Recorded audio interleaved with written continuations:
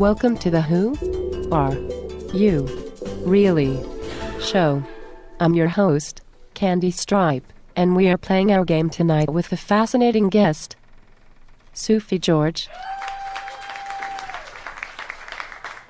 As you know, we challenge our guests to tell us who they really are, and if they fail the challenge, then we won't tell them who they really are, and they will go home feeling a little stunned.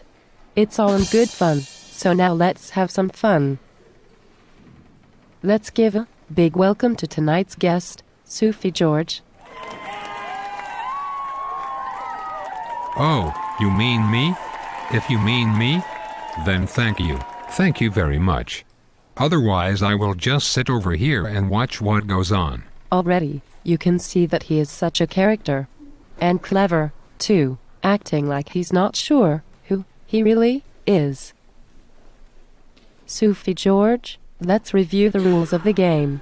You must answer the question, who are you really? If you fail, you will feel like you are a marble bobbling in a bottle, and you will go home stunned. And if you recall, you did sign a release of liability. Okay, I think I have certainly got it now. I answer the question, who am I really? If I don't, I will be stunned. But if I do, then it is you who will be stunned. So if you could just sign this release right here near the X, where it says I'm not liable for driving you crazy. Although you may not have to drive that much further, ma'am. But if you succeed in answering the question, you'll win the game. And what do I win? You'll win the game. That's the prize. Winning gives you a new personality, the winner of the game. We told you about this before the show. Don't look so stubborn. But nobody ever wins, so don't worry about it. Okay, so I will be the winner of the game. I don't know, that sounds a little empty to me.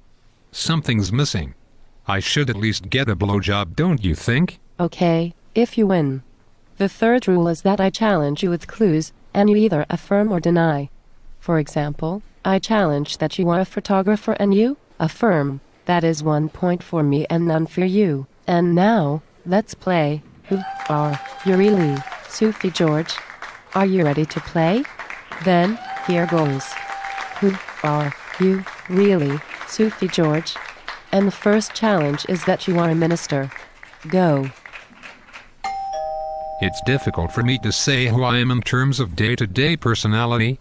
I am who I need to be at the moment, and I have a large repertoire of personalities that I can resume to fit the occasion. There are times when I need to be a minister, or a beatnik poet, or a new paradigm metaphysician, or a lummox.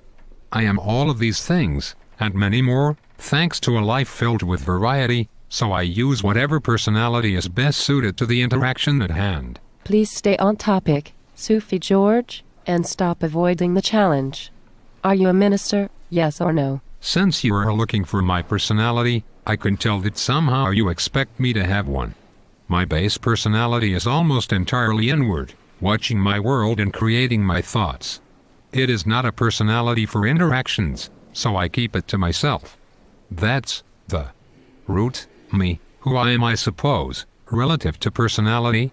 This business of switching personalities around to suit the occasion makes it difficult to pin myself down to one description. Don't go getting all multiple personality on me, Sufi George. Just answer the question. Well, I do get pinned down when I linger at something long enough.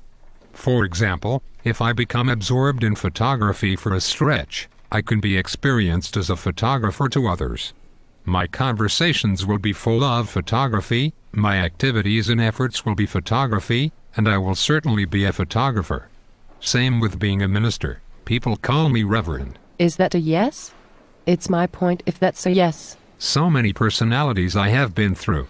So many changes to adjust to and thrive in. But it has all given me a huge wealth of experiences. I figure I'm actually wise now. And I'm wise to who I am. I am a quiet space of awareness and I fill my awareness with whatever I want, basically. Sufi George, you are supposed to be answering the question, are you a minister? Stay on topic, I want my point. People think of themselves the wrong way. They believe they are the personality they have developed. What they miss is that they are the creator of that personality. Well, Sufi George, guests don't get to talk that much, Sufi George, so you must now go directly to the answer to this question. Are you a minister? You must go there now. They don't literally miss that point, but I mean they are mostly absorbed in their personalities and they lose touch with the side of themselves that created the personality in the first place. They have stepped into the dream, and they are playing the one big video game. But those of us who have reoriented ourselves so that we remember that we are the creators, we rest freely inside ourselves when we are not actively interacting. Sufi George, you idiot. If you're not going to answer the question, you are not ever going to win the game. And I do love the game. I love the interaction game. The problem with it is that it is so often trivial and meaningless. It's hard to find attractive interaction. But finding is playing the game much better than your silly game, and that can pay off in great new experience. Anyway, to answer the question, my best answer for who I am is that I am a generic human being, a being alike with everyone. Sufi George, listen up. Are you a minister? Are you a minister? Are you a minister? What part of that question do you have trouble hearing? The thing is, we are all absorbed in our life experience because we are watching it in HD, but we can from time to time choose to be distanced from the drama and simply step away from it for a while. We can give our personalities manager a break and relax as a generic human being. So that's me, a generic human being. Okay, Sufi George, that's it. I've had enough. You are disqualified from playing. Good night. And thanks for playing. I guess. So, folks, tonight's game ends with no result, a disappointment to all of us.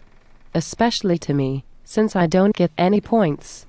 But come back next week, and we'll find a guest who isn't so befuddled. Good night.